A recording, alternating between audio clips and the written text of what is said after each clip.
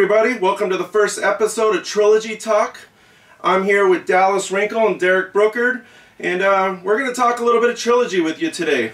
Before I get started too much, let me just tell you a little bit behind the vision, a little bit about myself.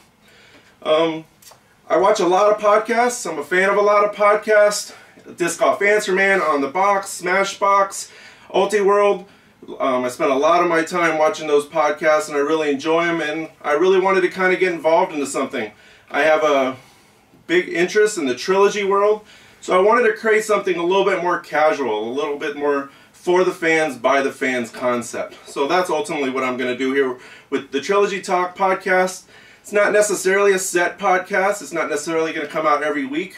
As we have things to talk about, as I have guests that want to be in here with me, or as I travel, then we'll set up a podcast for you. So a little bit about myself. I started disc golfing in 1995. I've been playing for quite a long time. My PDGA number is 12824. I've played for a lot of various manufacturers. But in the mid-2000s, I met Jeremy Rusko when he was still just selling discs out of the back of his trunk. And I got to know him. In around 2011, I was moving from Wisconsin to Kansas City, and he asked me to take over the Kansas City store, or to build the Kansas City store for Dynamic Discs. So I moved down here, and ultimately I did that for him. I ran that for a few years. But just to kind of give a quick history on that is, when I first started, I was a big collector, and I collected a lot of manufacturers, but more specifically like the Rock. But what really brought me into Trilogy was in December 2012, I was lucky enough to sit in on a meeting with Jeremy Rusko and Eric McCabe and a few others when Dynamic Discs decided to become a manufacturer. I knew right away, right then, that I wanted to be there from day one. I wanted to be a part of Dynamic Discs Latitude 64 and Westside from day one. As a collector, I collect specifically just Dynamic Discs, but as a whole, I love the entire Trilogy world, and I knew I would from day one. I'm a sponsored player with Team Latitude 64. I've been exclusive with Trilogy pretty much since the very beginning. The moment we found out we had become a manufacturer, I started weeding out molds so I could be 100% supportive, and I've been doing that pretty much ever since. So that's a little bit about myself. I run a lot of tournaments. That's probably the other big thing I do, but the podcast, learning the video. But let's switch from me a little bit. We're going to get our two co-hosts here, our weekly co-hosts. We're going to start with Derek Brookard, and he's going to tell us a little bit about himself. I've been in disc golf since early 2013, I believe. My brother-in-law got me into it. We were down at the Ozarks on just a weekend getaway, and he had just gotten into disc golf, and there was a local course down there. He wanted to go play, and I'd seen it before, never really played. Sounded interesting, sounded fun, so we went out and threw this mountainside Ozark course that wasn't even complete, that kicked my butt. And we went straight from there over to Laurie, Missouri, and played another course. Found my first disc on the ground. I thought I was in heaven. Nice star wraith, and I could throw it a long way. And then I found out I had to give it back because I had a phone number on it. Was that the Vichy course? The what? Was the course in Vichy? No, it was Laurie, Missouri. Oh, all I really remember about this course is I left there with probably 600 ticks on me. Nice little hillbilly course, wasn't maintained as much anymore, and then as I got into the disc golf scene, Kansas City was, with you running all the tournaments up here, Dynamic Disc Kansas City, it was all Trilogy stuff. So that's really all I've ever known. I think my first Trilogy disc was a Vision, and I could throw it really well, and I loved it. I still have it. I don't bag it anymore, but and now everybody knows me. I'm the guy who runs Truly Unique Disc Golf. Huge collector. Mainly focus on prototypes these days. The collection started to get a little out of control, and I started to run out of space. And so yeah, that's where I'm at right now. My first disc was a pain. As you said, I was sitting here thinking like, man, but it was pretty positive. It was a pain, because when I first, in 2012, when we became a manufacturer, the very first disc I'd gotten, this first set 4 discs, that I had a pain in my yeah, a lot of those old discs, Vision, Pain, they don't get the love they used to, but All really good discs. Yeah. See, my first was the Warden from your Heritage Fundraiser tournament. Okay. That was first dynamic disc, trilogy disc I ever got. The white disc with the black? No, it was all black, which was a mistake because I lost it like a month later. Right. But my name's Dallas. I'm 18 right now. I'm a freshman in college at Pittsburgh State University. I've been playing for about 2.5 years now, coming up on 3 this May. Right now, I'm pretty new, but like I'm on the trying to go pro side. I don't have the money to collect, so I just like throwing discs. I played baseball pro all my life essentially, until this was the first year I didn't play baseball. I broke my hand first day of tryouts, so that was a sign from God, I call it. But yeah, Was that last year or the beginning of the 2018? Yeah. Yeah, I remember that. Yeah. So I took disc golf super serious this year, and I jumped up like 50 points in ratings. I'm trying to go up more, but yeah. Haven't been playing long, but as soon as I played that first round with my friend, I got hooked instantly. I feel like that's how most people are. So. Yeah, I remember you when we did the fundraisers. Yeah. I remember you came out to Heritage, and then the next day you came out to Shawnee Mission. Yeah. And I think Shawnee Mission is the first memory I actually have. I remembered your name the day before, but then when I physically saw you, I was like, hey, saw this guy 2 days in a row. Yeah. I know most everybody in Kansas City, so when I saw your name, you're gonna have a Ricky Wasaki story here in a couple of years. Oh, I know. Left baseball and world champion. Yeah, I know. It was a sign from God, I think, because disc golf's a whole new story, and it's so much more fun, I think. So addicting. It is. I start to shake when I haven't played in a couple days. I got to play in 2019. What? Nope. So, all right. So that's a little bit about us. We'll talk a little bit about Trilogy here, and got a few questions that we've kind of put together, and we're going to kind of go over them. We definitely could go down a rabbit hole or two. We'll see what happens. But so 2019 season is getting ready to start. We're just shy of 2 months of the first national tour and Disc Golf Pro Tour event with the Las Vegas Challenge and the Memorial.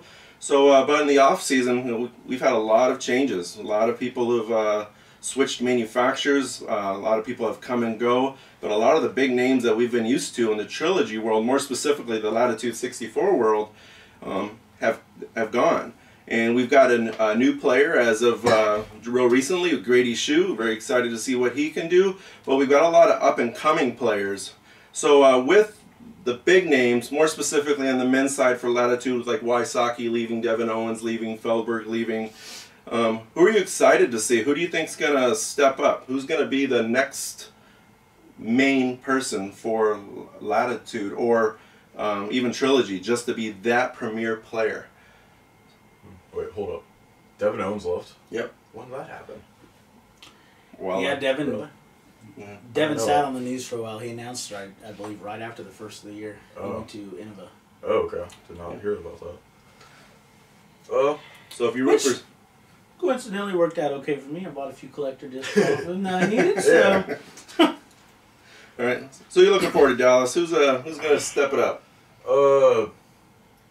I think Grady Shue's going to have a good year. I mean, he's going to have a lot more options to throw. I think that'll benefit him.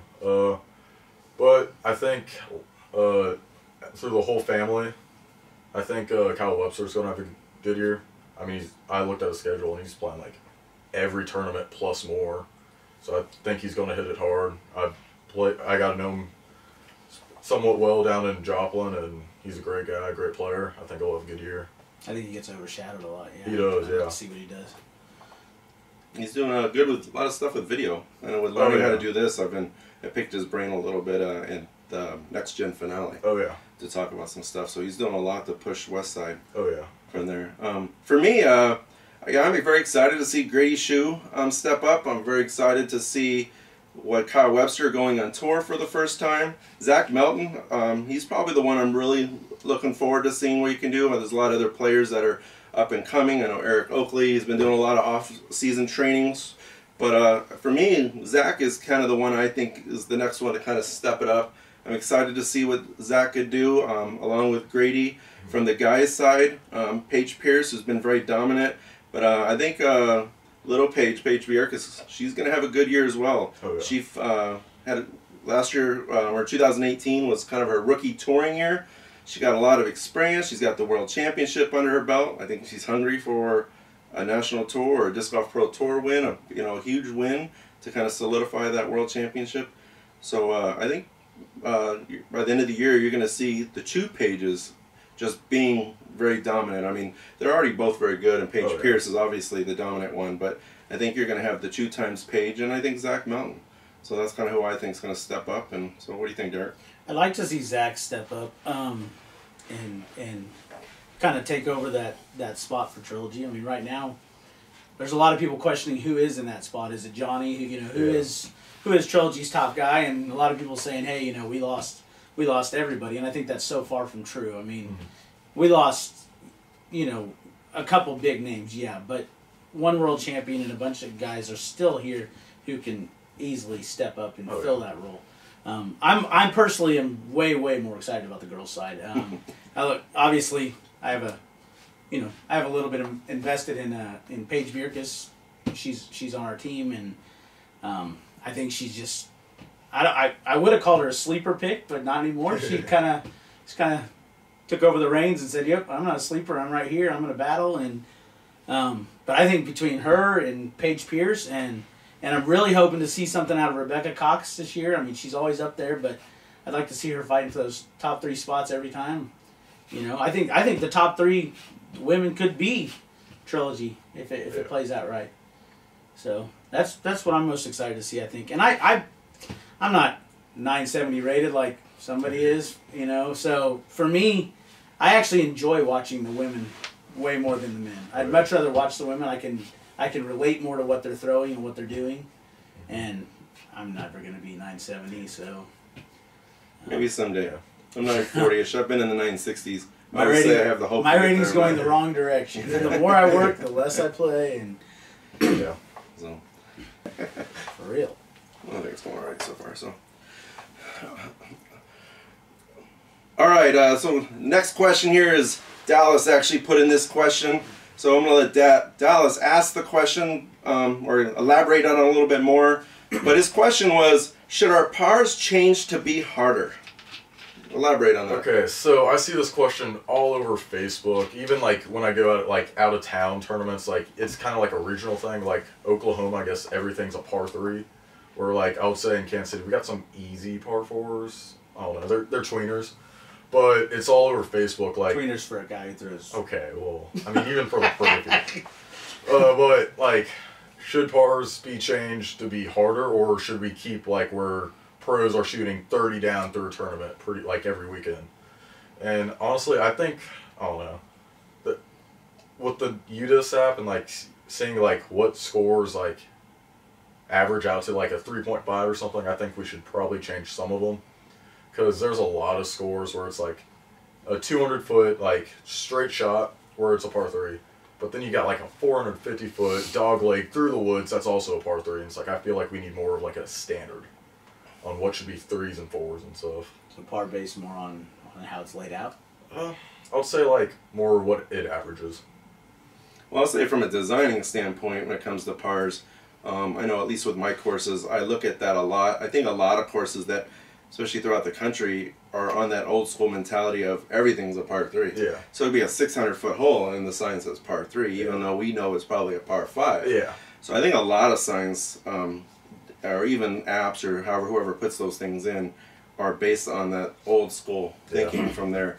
I think as far as should pars be harder, I think it depends on who you're catering to, in my opinion. It's if you're just catering to the UDisc app and yourself, a 60 is a 60. Yeah. So whether you say 600, 6 over, it doesn't mean anything.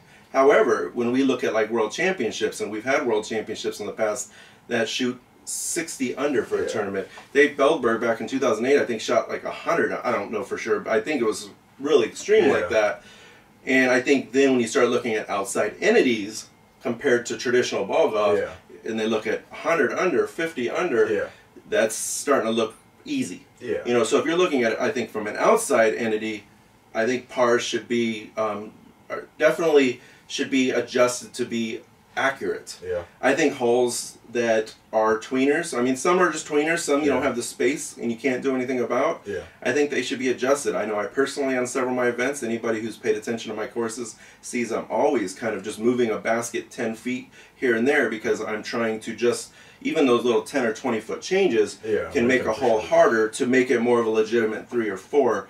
But not every course has those course coordinators or the ability. A lot of parks you have to go through a lot of rigmarole to just make a change. Really? Like that. So, I mean, we're very lucky where we're at here with a lot of parks, but it's definitely not that easy. So, I think it should be changed based on just depending on who's looking at it. I personally would say, you know, a tweener should be a par 3. You know, it's okay to have to bust your tail to get a par 3. Yeah. You know, they shouldn't all be, you can park it under the basket and you can tap it in for a 3. Yeah. No, I mean, I personally, I see ball golf scores that after a long week of tournament, they're in the, you know, -20, -25. Yeah. But I think the difference in disc golf is we're getting into much larger numbers. Like you said, 60, 65, 70. Yeah. You know, and we're not all pros, but at the same time, if you're not a pro, you know, it's okay to not go out there and shoot even par. It's okay to be 6 over, 8 over, 10 over, whatever it is, you know. Yeah. And it's okay for, I mean, if you do look at ball golf, if a guy like me goes out, you know, who in ball golf is an amateur, you know, equivalent to maybe an intermediate disc golfer, I'm going to shoot 20 over. And that's okay. You know, but so why in disc golf do I shoot 3 over or 4 over, you know? Or something like that, you know. It's easy. I feel like we compare a lot to ball golf, and not saying I love that, but if we're going to compare to ball golf, it's okay to be in those larger numbers, you know. I don't think that necessarily scares people away from the sport or anything else. I mean, it just says, hey, you're not at top level. You know? No, I don't think those par numbers scare individuals from who are wanting to play. I think most people who are wanting to play probably really don't even look at the par. They might look on the UDisc app at what an average person is shooting to determine what the difficulty of a course is. But I don't know that I've ever heard of anybody saying, oh, the average person shoots a 10 under out here, I'm not playing that course, or I'm not going to play the game. I do think, though, when you start looking at... No, but I think... I personally think disc golfers have the mentality, oh, man, I shot 10 over. That was an awful round. Oh, yeah. Realistically, if you go out and ball golf and shoot 10 over, most people at the amateur level are pretty darn happy. Yeah, I'm pretty happy about that. Yeah, I find most people, though, that when they look at the raw number and that's what they dictate whether they shot good or not. I mean, I'll see after a tournament, it's like, you know, what'd you shoot? And it's like, I stunk, I shot 10 over.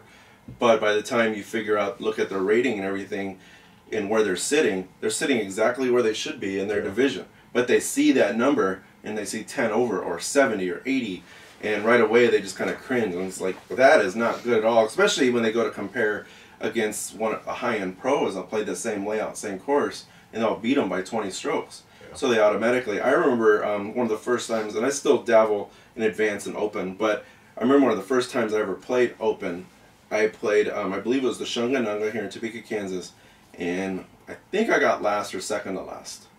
But I was at the top in advanced. Okay. But I remember feeling so bad about the round.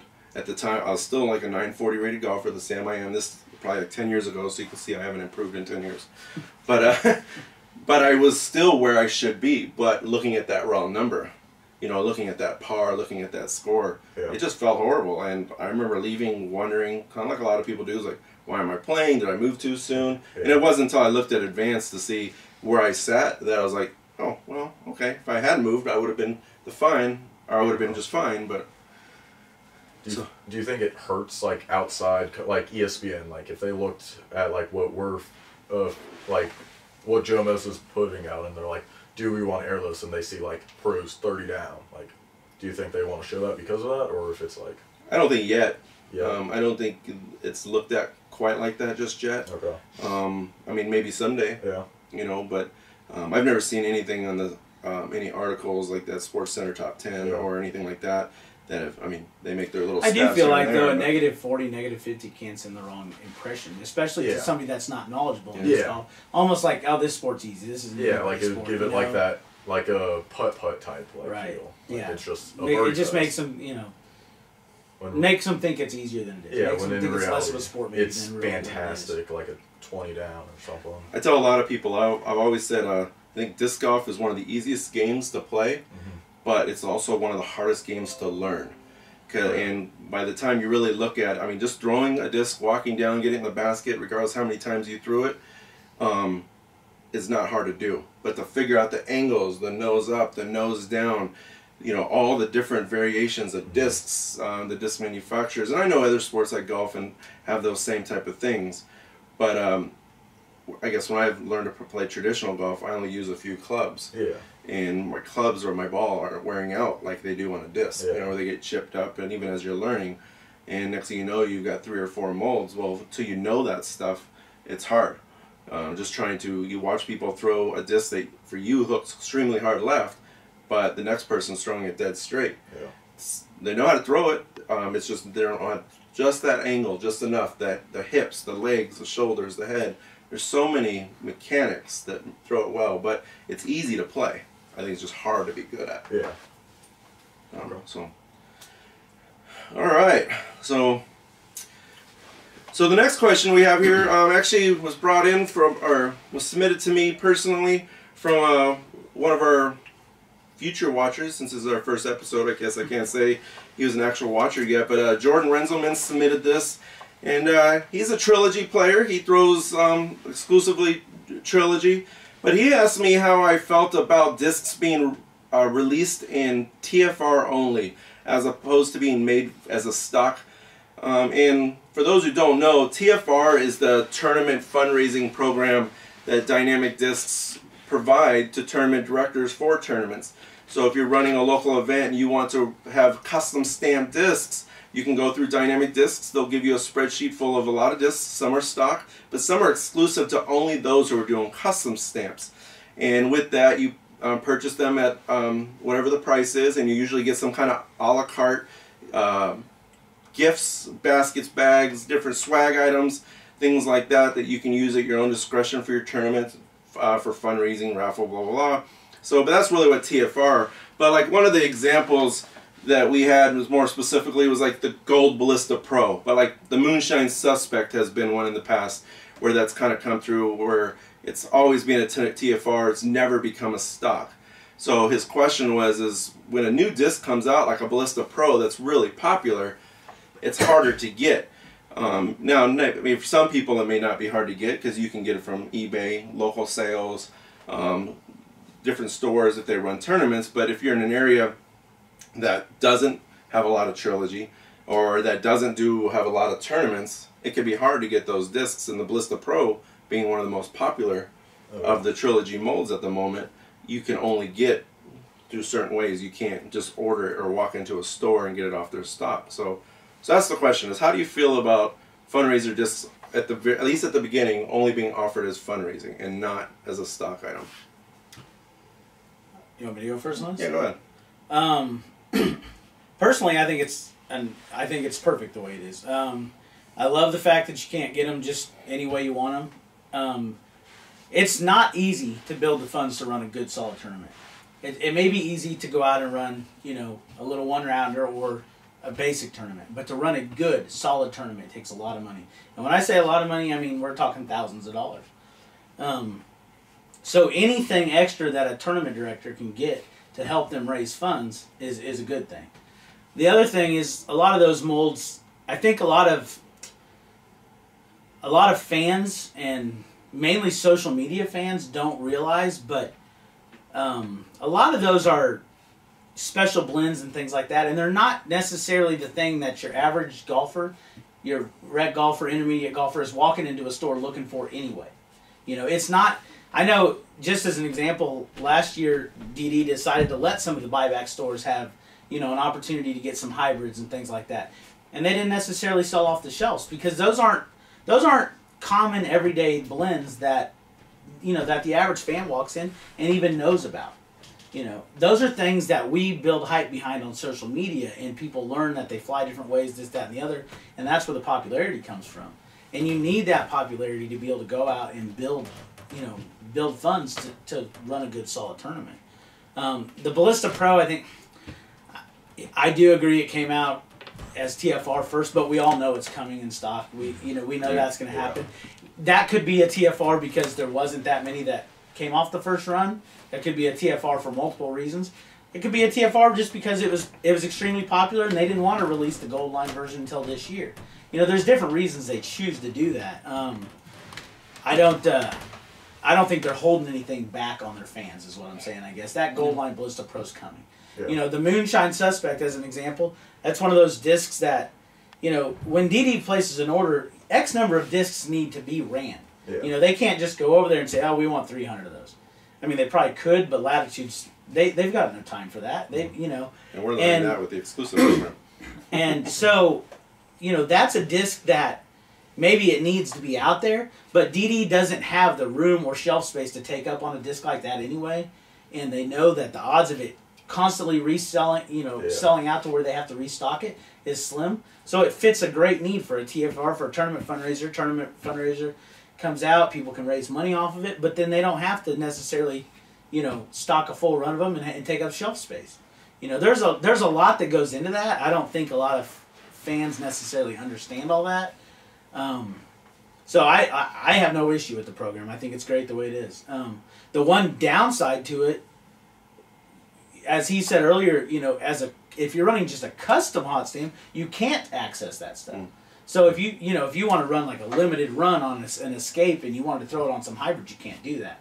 That's a downside for some people, but again, it's definitely an upside for a tournament, director who's trying to build a lot of funds for a tournament. Okay. So, me personally, I love it the way it is. If anything, I'd like to see more of that. I'd like to see more options in fundraiser only. You're not a TD, so what do you think? No, honestly, like when I do find like that Gold Ballista Pro, that's like I pull out my wallet instantly, just because they go far and they're stable. But I mean, not being able to buy it every day, I think it adds like a special feel in my bag. I feel like something other people don't have. You make sure you throw it in situations. Yeah. But like I do know like there's more logistics than most people think. Like the Feldberg XXX Moonshine Opto X disc, my favorite disc. There's problem with the cooling, so they can't run like a whole lot at once.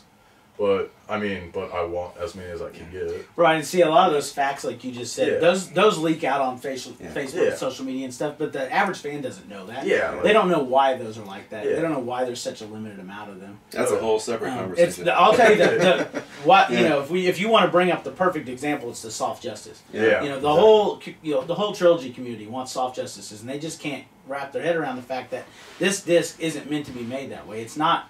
It doesn't like the process. Yeah. And Latitude doesn't want to keep toying with it. For every 300 they get, Lord knows how many they had to scrap and recycle because they didn't come out. Yeah. So, and going back to what you said a second ago, when you find a disc like the Gold Line Ballista Pro that you fall in love with, you want to jump on it. You want to grab it. Well, when you grab it, you're helping out a tournament. Yeah. So it's in the spot it needs to be in. And once that popularity dies down a little bit, then let it go to stock. Exactly. And then you can grab yourself some backups or whatever. But that I think it's perfect the way it is. Yeah, I personally agree. I like the TFR program. A little bit biased as a tournament director. Personally, I think there should be more items on STFR. I'm not going to say all new discs that come out. But one of the problems is, from a tournament standpoint, as Derek said, is we have to raise a lot of money to run a good tournament. And it just, at least at the style tournaments that we run, you can do a little bit less and do less, and some need more. Like when I ran the Midwest Amateur Championships or the Worlds, those are massive scales compared to Chill to Hill, Heritage Hills versus just a very basic entry style tournament. And then when you're looking at those TFR lists, and you've exhausted everything, or the bulk of everything that's on there is stock, it's really hard to order because that I have to sell that at minimum of what a store would sell it for. But more times you're trying to fundraise, so you might even sell it for $1 or $2 more. Well, I can't sell it when the majority of the list is stock items or unpopular items, but more specifically stock items. So when we look at those lists, we've gotten pretty good over the years that the moment they come out, we attack it and we fundraise for it because we know that's the opportunity. But we'll have new discs coming in all the time, but that TFR list doesn't change. And we'll look at it preparing for a tournament, like, yep, that's the same list we looked at a month ago or 2 months ago or 4 months ago. And but we know a dozen, whether it's molds or plastics, or sometimes it's just sparkles or the way they foil. Now, you know, starting getting to these 2-disc processes and bottom stamps, and there's so many things that we see coming on, but they're not benefiting the tournament director. So I like the TFR program, but personally I wish it had there'd be a few more options first. One thing I think I've always kind of found amusing is, and I understand the average fan probably doesn't think about it, but it's a good opportunity for me to let them know. You know, the average fan wants to come out and, you know, I hear a lot of people that will complain about a tournament. Oh, the player pack wasn't big enough, or this wasn't good enough, or that wasn't good enough. And usually what that boils down to is all the money used for that tournament was from entry fees and things like that. There wasn't any fundraising. There wasn't anything around it to make that tournament that much better. And so, you know, I think somebody actually had asked a question on, you know, online to Scott or something, you know, what's keeping people from playing tournaments, or what might help people play tournaments? And the fact is that they want better tournaments. But if you want better tournaments, you got to have money. And in order to have money, you have to have fundraisers. You know, it's like that with anything. You got to build the funds so that in more TDs building the funds with these fundraisers and more people buying these fundraisers and only being able to get them through TDs is what helps build a great tournament. You know, so you want a better tournament, you got to have fundraisers. So you can't, it's the old saying, you can't have your cake and eat it too. Yeah. You can't have all this just produced in stock and not help your TD out. If you want a good tournament, you got to help your TD out. It's that simple. So that's what it comes down to. Yeah. And I do think overall DD Latitude Westside, they're looking at that, and we both me and Derek, we talk to DD pretty regularly about these different things, and so I think they're always trying, and of course I think they're, you know, they'll get a new idea and it's stretched thin because DD wants to make their money, Latitude wants to make their money. The bigger the tournaments get, they're becoming more exclusive events, whether it's world championships or because I don't know what the right word is, but premier events, titled events, to where now where these new TFRs come out, they're given to them. So like for Masters Worlds as an example, when I ran it, I got the Lucid Air EMAC Truth. You know, so that was exclusive to me. So many events got something significant like that. So as they grow, unfortunately, and they do still want the TFR program to be good because they want more and more people to have those custom programs out there to compete with those other manufacturers. It's also harder for them because they're focusing on other things too, so they only have so many molds. And now they even have like this new exclusive program to where other people can start ordering us. They can dream up a mold, or not a mold, but they can dream up a concoction of a various mold that exists within reason and they get it made. So it even kind of takes away from that. But they're always improving, and I do love that program. I like the stuff that they even do with the premier events. One of the things here that I've noticed real recently that I'm very excited about is, well, last year, you know, when the burst came out, it was very popular at first. A lot of people really liked that burst. So I'm kind of segueing here from TFR to stuff that Trilogy, the manufacturers, are doing.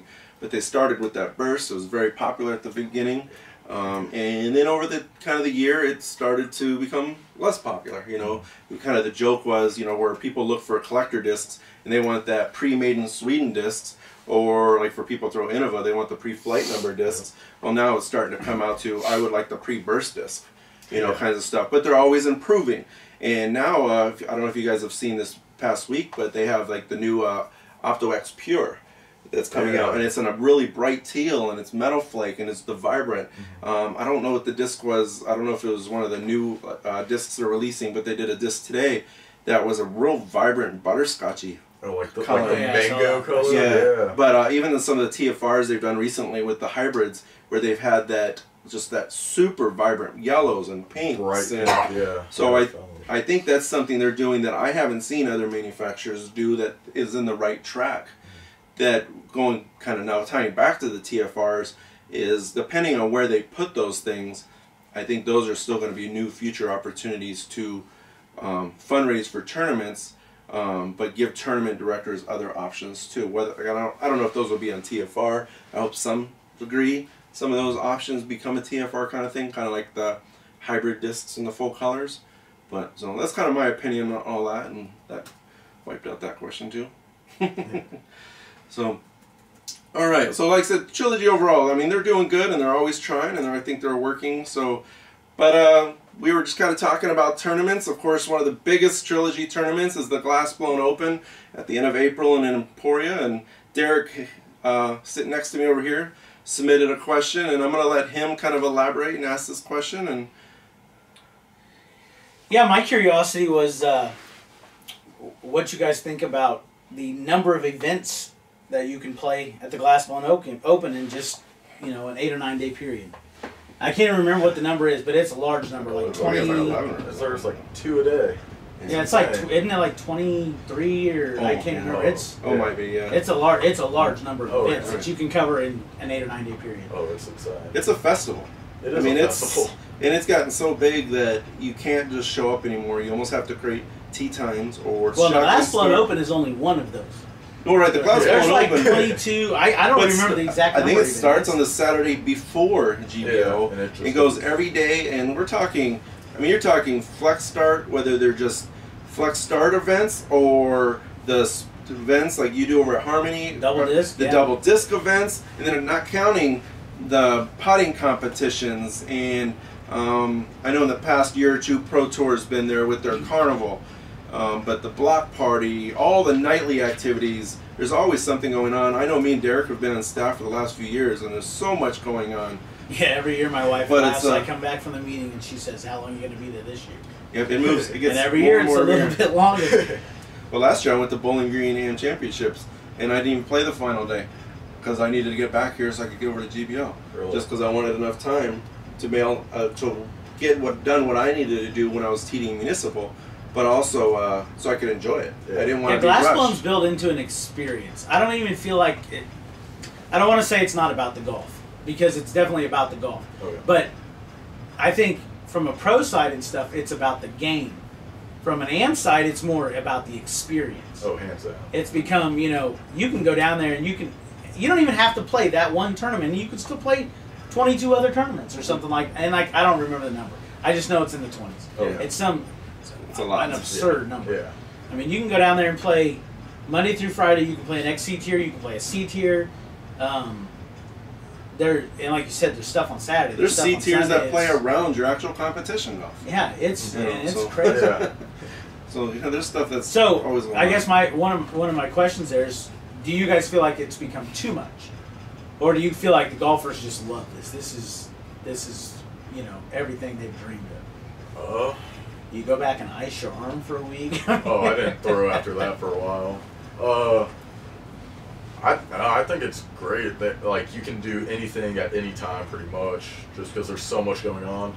I love it. I think for like an AM side, it's like it's the week you look forward. Like all year, it's like, okay, during 64 more days till GBO. Like I think it's something that's creating like a culture around it, and I mean it's bringing people in from all over the world. It's a vacation destination. It is. People set Yeah, their wasn't weekly there vacations. something like 11 countries or something represented last year? Like it's Emporia, Kansas. Like never would have thought when I didn't know disc golf, and now like I want to go to Emporia almost every weekend. Oh yeah, your friends laugh at you when you say, "Where's your vacation this year?" Emporia, Kansas. What? Yeah, People, you couldn't come up with a better place. I know. As an older school golfer, I mean, it used to be that when you planned your year out, you planned around the majors. Yeah. You know, especially in the day when they were combined or the opportunity for AMs and pros to be together. But you would take a 7-day vacation and you travel wherever the World Championship was in the country, and that was the big event.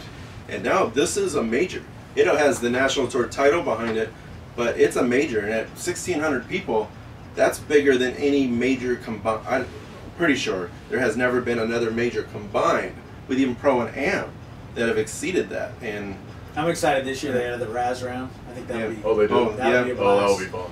I'm looking forward to that. And they've set it up to where you can actually be out there, be a spectator, and be part of it. I know it does mean an extra day off for some people and things like that, which can be frustrating, but you know, like I said, I feel like most people that are going down there, you know, this is their vacation. Oh, anyway. yeah. This is what they're there for. Their wife may not be as happy about it, but you know.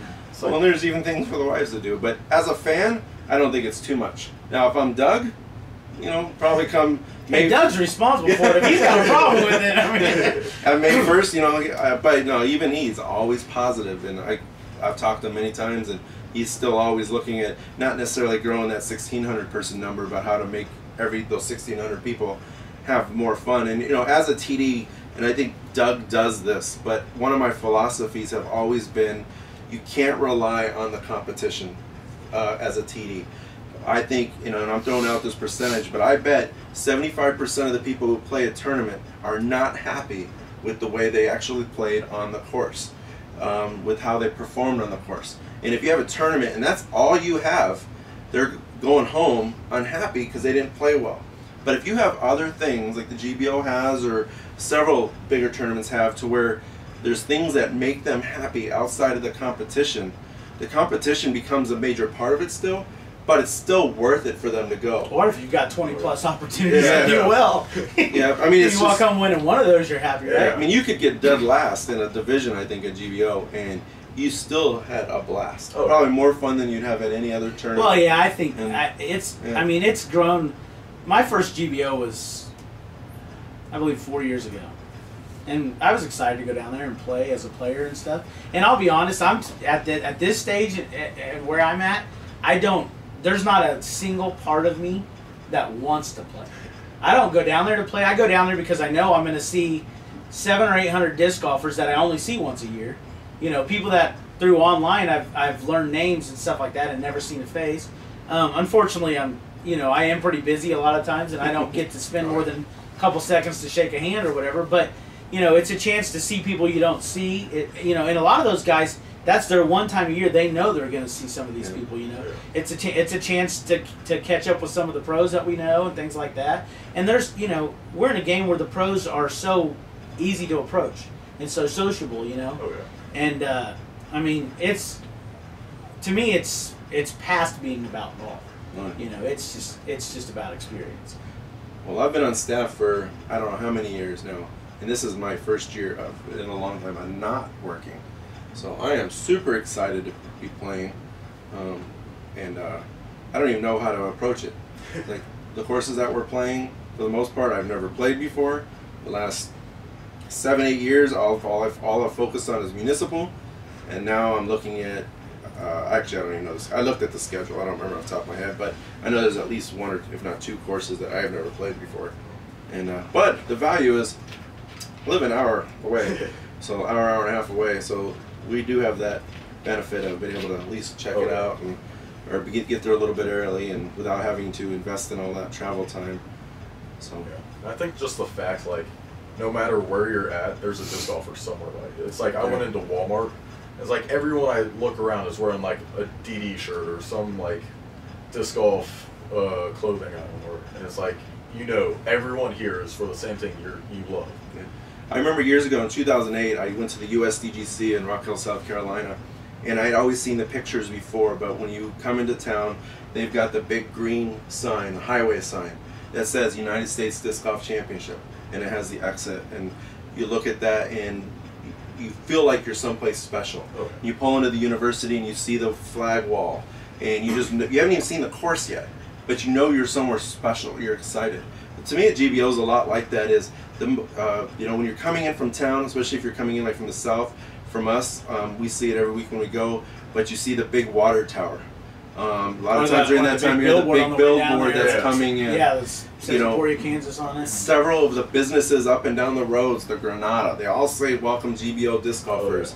And you could walk in any one. I agree. I've been into Walmart and having a disc golf shirt on, and people recognize you, and they want it. They don't just say hi. They're, how did you play today? And I know I have to spend a lot of my time answering like, well, I'm not playing. I'm working. Well, Emporia has a different feel to me than I've been out of state to things before where there's something big going on, a softball tournament or whatever, and the people around the community, they just can't wait for these people to get out of their community. Yeah. Emporia is the other way around. I feel like you go in there and they're welcoming you into their community. You can walk by a little old guy on the street walking his dog, and he wants to know how you shot. Yeah. And he genuinely, it Right. seems like he wants to know how you shot. You know, he's interested. You know, and they're not just, man, when are these people going to be out of our town? You know, I mean, it's just a whole different feeling. Well, that's the second part of your question.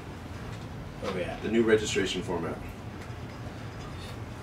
Oh yeah, this year they, I guess they changed up registration. You could register by division, and each division had a different day, right? Mm-hmm. So I personally didn't pay much attention to it. Obviously, I didn't have to register. I assume you registered. I did. I did not make it. I do like the way that they're doing it, though. You did like the format. Yeah, but you didn't make it. I'm on the wait list. I'm 13th, so. So you're in. You're in. Yeah. You're in. But it didn't crash my internet. That's a big plus, because I know when you get every division trying to sign up at once, like, it was like just whoever had the fastest internet and praying. Like, that's what it came down to. This year, it's like, okay, like for Open, it was like all like international players like any division or any rating. Then like pros over 1,000 in the U.S. Then like 970 and up, and then just Open. And so, I mean, that just They had to have made Doug's job just a little bit easier. I'm sure. Yeah. I know the first year I didn't get in GBO. They had registration on Halloween, which of course was a little sticky anyway. I've got kids and stuff, so I was busy. We're standing at a trunk or treat in a church parking lot, and let's just say I shouldn't have said a few of the words I said standing on God's ground, because I was so mad. I registered, it went through the whole process, and I didn't get in. Yeah. And it said I was in. So then I had to register again, and it took it the second time, but by the time it took it the second time, I was on the wait list. Yep. And I had Doug's phone number, so I jumped on my phone immediately. I'm like, and Doug's like, we'll see what, you know, let's see what's going on. Apparently it got hit hard and things weren't going good or whatever, and then, you know, I slept on it, and I woke up the next morning, I was like, you know what, I'm not in GBO, so we're going to do something different. Yeah. And that's how this whole double disc thing got started in the first place. But now I look back on it, and it's kind of like you were saying earlier with baseball. It was a blessing. I would much rather be down there helping them run these events and stuff, and adding to this event for everybody than I would playing. Yeah. And I mean, my chances of going anywhere playing in that tournament are, I mean, and I know next to none. People love those events. I had a friend, he was staying with me down there, and I think he played like an event every day in the morning before his actual round. And I know he did a lot of like the double disc thing or something like that. And he's like, yeah, shot great. The double disc is just an amazing warm-up round. Oh, yeah. I mean, it's not too long. You can get out of there in an hour, 15 minutes or so. Nice warm-up. And it gets you warmed up. Yep. Because everybody knows you show up to the first hole you haven't thrown, and the first couple holes suck. Yeah. I mean, that's just disc golf, right? Oh, yeah. So now you're warm, you go out there, you're ready to go. And Yeah, I got a buddy from Wisconsin who came down, Zach Bay, who's been a part of my staff for the municipal. And he comes and works, but he focuses on, when he's not working, on everything else. You know, he's got his time of when he needs to be out there with me at municipal, but he's hitting those one-rounders, he's hitting the nightly activities. Oh, yeah. Even on staff, he's enjoying it. But on the registration process, I got in pretty easily, but one of the things I liked about the new process is, one, I'm sure it made Doug's job a lot easier, like you just said, but was if I play MP40, so Pro Masters, if it had filled, the nice thing about it is I knew, it was like, you know what, Open has an open registered yet, so if I don't get an MP40, I'll get into Open. And I've thought about that with AMs, as we knew this, we were going to talk about this question was, you know, if you're an intermediate player, as an example, and you don't get in, whatever happened, life's getting away, and you don't register, you don't get in, you can get on the wait list. But you have, maybe you're eligible to play rec or advance, and then you have another day, you know, depending on the process of, I don't remember the exact schedule how it was released, but you have another day to kind of, you know what, I'm going to get in on that day. But the way they had it before, when it was all at once, you couldn't register in multiple divisions if you were on a waiting list that you're eligible to play. And there's a lot of people who, like AM masters, who who don't get in, so they'll go play intermediate or advanced. Yeah. This kind of gives you the ability to think about it, to come up with a backup plan while you're waiting to get in. And like you said, 13 on a waiting list, you'll get in because so many people do that. They'll register for multiple divisions, or they register just to register with no clue whether or not they're even going to be able to play. Oh, yeah. They just don't want to take the chance that come March they decide they could play, and now they're locked out. So yeah, I think I like that process. I think it's I'd like to see more people go to it. It made it to the internet and crashed. I like smooth. I registered for GBO and MP40 for my phone. Yeah. Normally I just do it from the computer because I can't do it well enough on my phone. But yeah, I'm super excited about the GBOs this year and for everything as a player and see all the events. And I keep trying to think to myself every time we travel to Emporia. I think we talk about it every summer that we're gonna play more. Because me and Derek, for those who don't know, go to Emporia almost every week. And come summertime or during the school year time, a lot of times we have to be back by 3 o'clock or so to pick up some kids or something like that, whether I do or he does. But during the summer, we don't have to do that. And I think every summer, we've been doing this for 2-3 years now, we talk about like we should play more often, and we don't. We'll take our bags with us, and we don't. So I was like, we really should take advantage of that a little bit more. So, but all right. So next question came in. This one came in from one of our fans up on the Trilogy Talk page, and this was from Kevin McGrath. So what he asked was, goes, what's still missing from the sport? Not just exposure on a professional level, but what is missing that makes people want to play tournaments?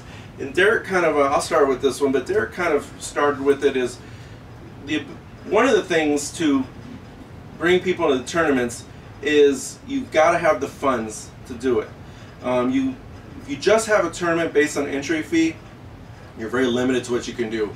And I think you're really relying on then their experience of how they performed. Again, most people don't play the way they want to play, and especially the first time when you're playing a tournament, you know, where you've got to wait your turn, you've got holdups on cards, you've got to put your mini marker down, you've got to watch your stance, you're worrying about noise, you're used to playing with music on, playing out loud, you know, or things like that. Maybe you have alcohol or something like that, and you don't have any of that in the tournament.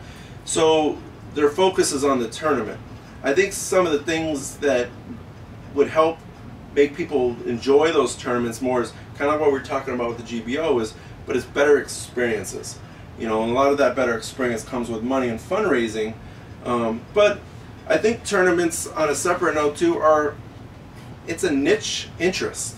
I think there's so many things in our sport that you can do that can be exposed to the outside world that don't have to do with tournaments. Tournaments are, not everybody likes to compete. Some people just want to play. Some people just want to play with their 4 buddies and that's it. Some people want to be the best in the world. So I think as far as what's missing from the sport, I guess I don't know if I have an answer to the specific question of what's missing from the sport that ultimately makes tournaments better, but I guess my first thought is it's just appealing more to those individuals' interest, providing more options for people. I'm not even sure I answered I feel the like question. it depends. Those that are coming out, though, I think it's different in different situations. I mean, you got some people that are going out there and they want to see an awesome players pack.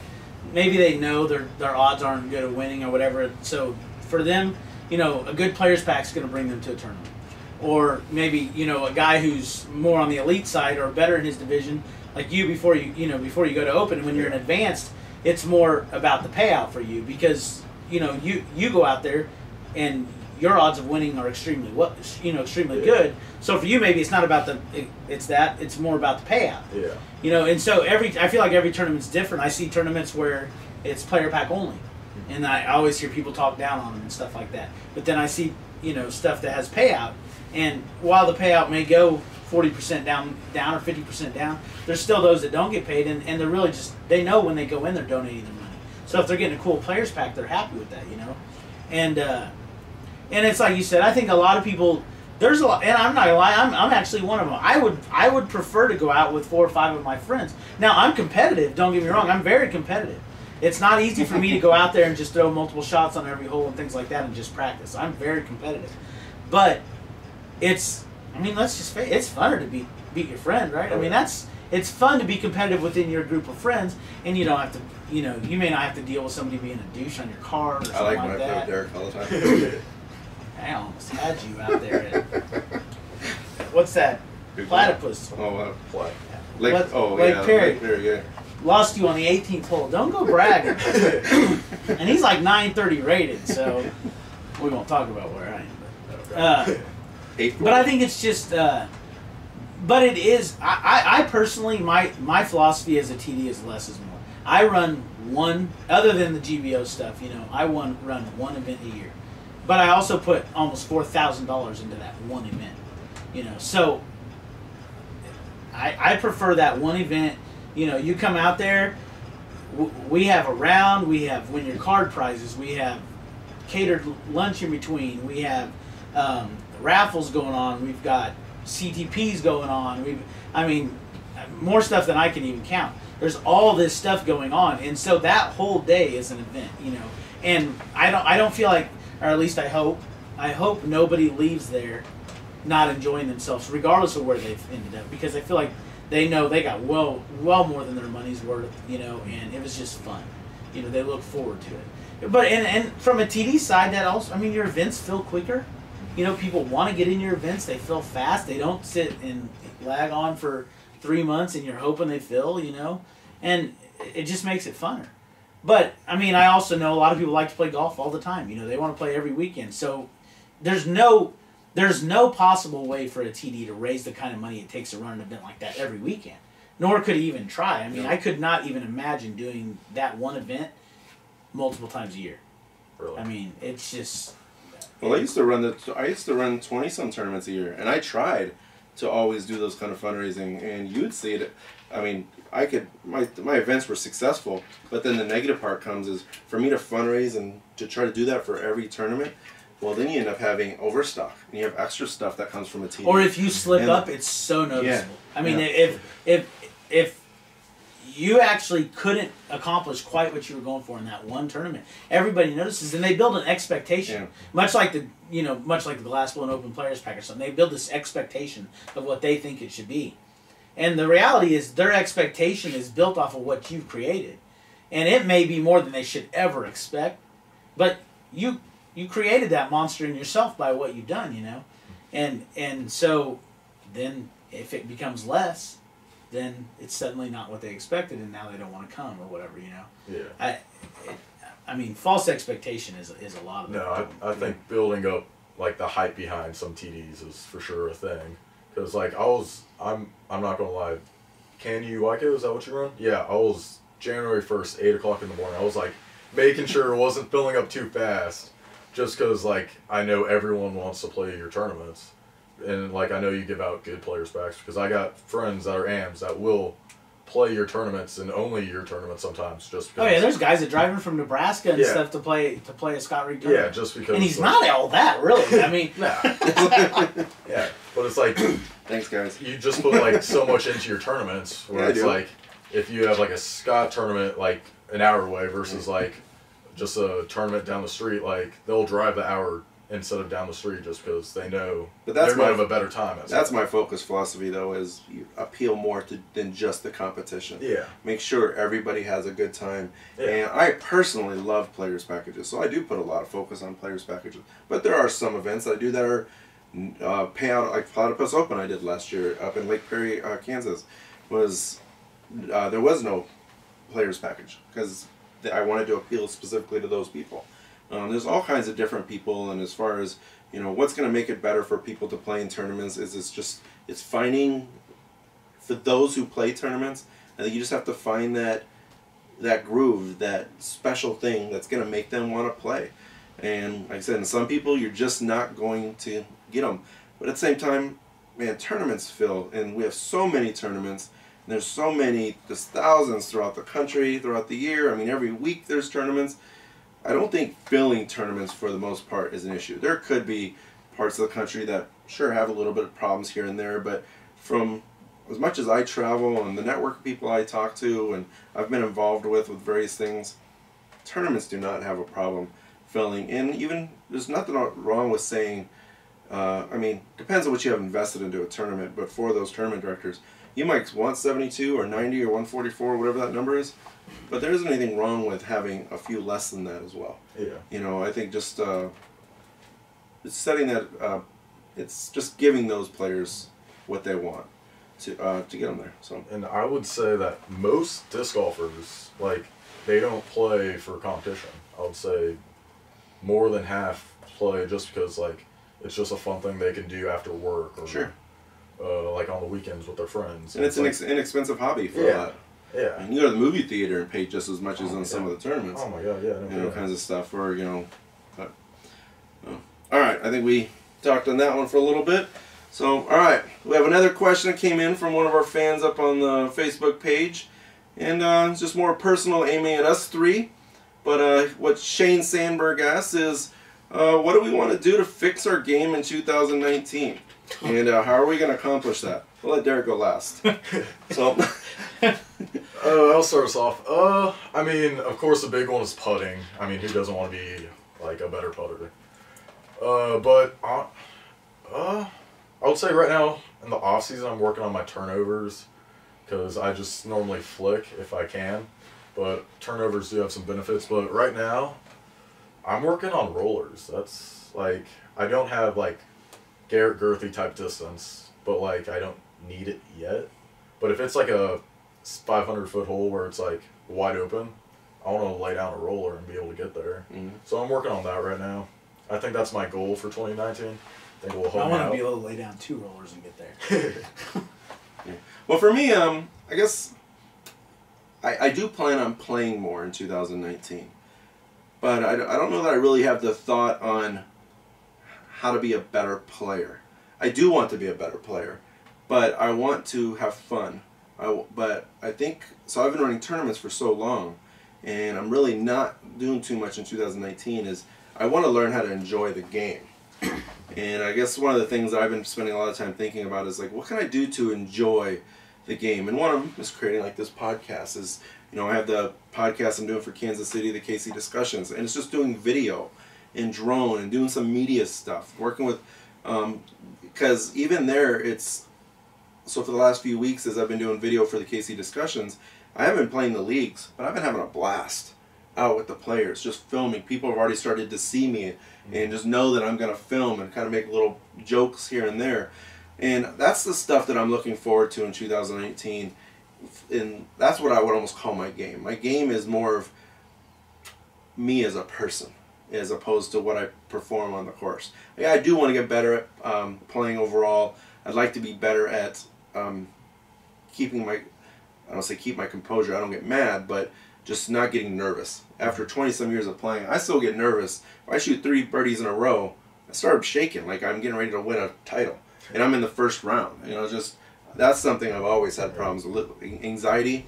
But I don't get anxiety or nervous about virtually anything else in life. But I do get nervous with doing that kind of stuff. So yeah, I think that's more of what I want to do and just kind of keep working on that stuff. So. I'm still laughing. For me, it's, God, I don't know what I don't want to get better at. I have the worst forehand in all of disc golf. And that's always been something I want to work on. I do try to work on it, but I lost cause. Putting's pretty bad right now. I'm wrapping my arm when I reach back. Oh man, I could go on forever. I need to lose weight. There's a lot. One big thing for me is just really probably the biggest thing I need to work on is just getting out there more. I'm lucky to get around in a week right now. Between family and running the business, I just don't get out there much. And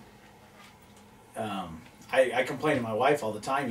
I'm not great. My rating's not great, but my rating's been as high as almost 880, and it's dropped like 20 points over the last year and a half, and it just keeps dropping.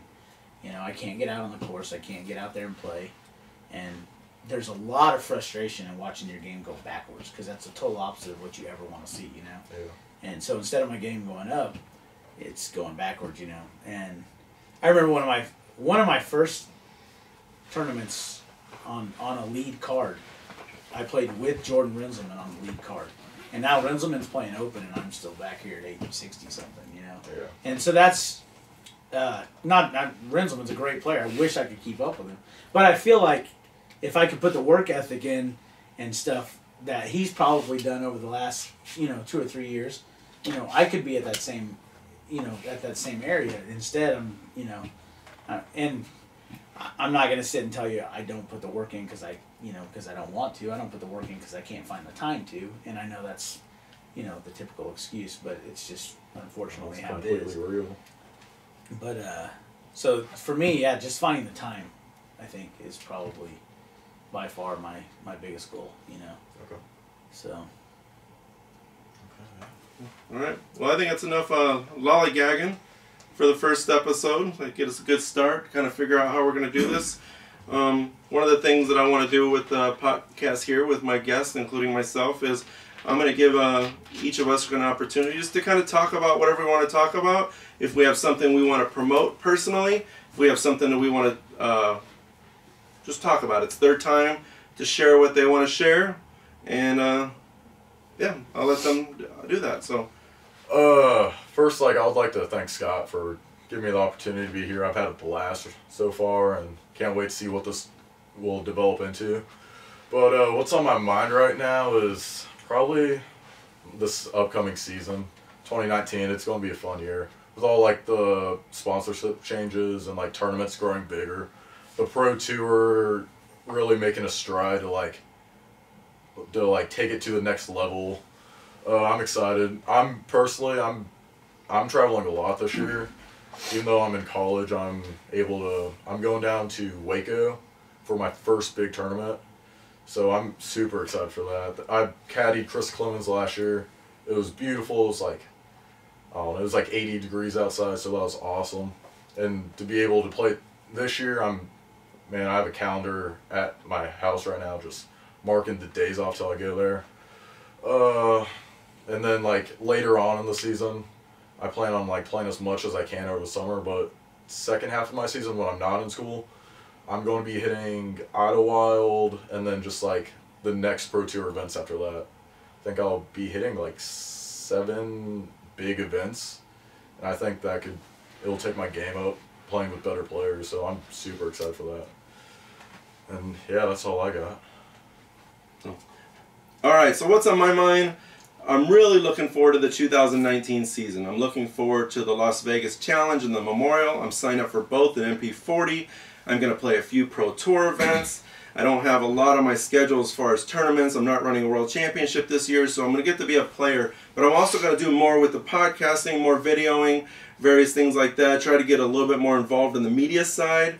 I'm very excited about learning that stuff. I have a lot to learn. Every time I think I'm getting a grasp on it, I don't. So any input's always appreciated. But one of the big projects that we work on, and this will be our second year, is at the Glassblown Open on the Tuesday, the day of the Players Package distribution, at the art gallery next door to the Granada. We do a collector exhibit between me and Derek Brookard. Last year we had the prototypes, a few bags, a few various discs, but the niche showcase of that was the Dynamic Discs Moonshine Air Judge. And I have that full collection. I did a poster of it. We had all those discs on display. It was very exciting for those who came in. We had a few hundred people that came in and saw that. So we wanted to build on that. So going into 2019, we won't have that collection. I'll have the poster on there that has the history. We're probably going to have a little bit more first runs rather than prototypes. We're going to have some other just various discs through there. But the niche we're going to focus on this time is going to be on the Latitude 64 Albatross River. I have those discs. I'm going to have those on display. We're going to have the poster made up for those again. And I'm very excited about showcasing that. I think it's a collection that a lot of people like, but not a lot of people know the history about, which I've been researching. So going into 2019, those are all the things that are on my mind. Oh, well, let's see. What's on my mind for 2019? There's a couple things, a couple big things. Probably, I don't want to say the smallest, but the one you guys will care the least about. I'm excited.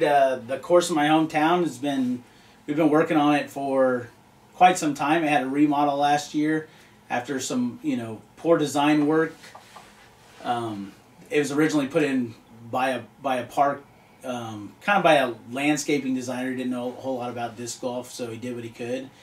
Finally, we got the permission to go in last year and redesign it. A local, Eric Eastwood, took the head on that, and I I did a lot of help with him last year. He's continued to work on it even more through the winter, and so it's coming along. I haven't been as big a part of it this winter, but it's coming along, and I'm told sometime in the spring we're going to get T-pads, so that's super exciting. That's 3 minutes from my house, which is awesome.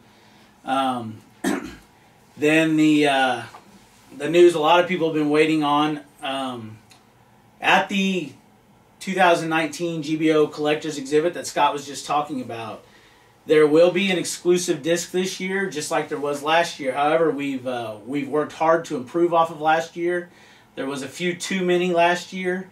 As a result, some of those were left over and sold later, which has kind of hurt some of the value of them. But this year we've gone above and beyond, and the disc that we will be putting out this year, we have the first 100, and they are all ice clear, and they are prototypes of the Lucid X Escape.